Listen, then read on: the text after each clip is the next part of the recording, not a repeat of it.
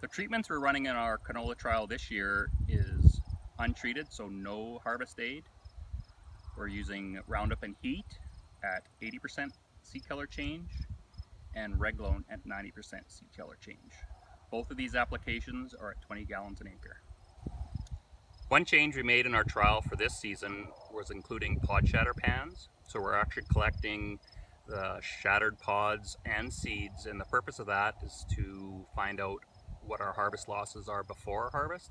So we'll actually quantify how many bushels per acre our loss is.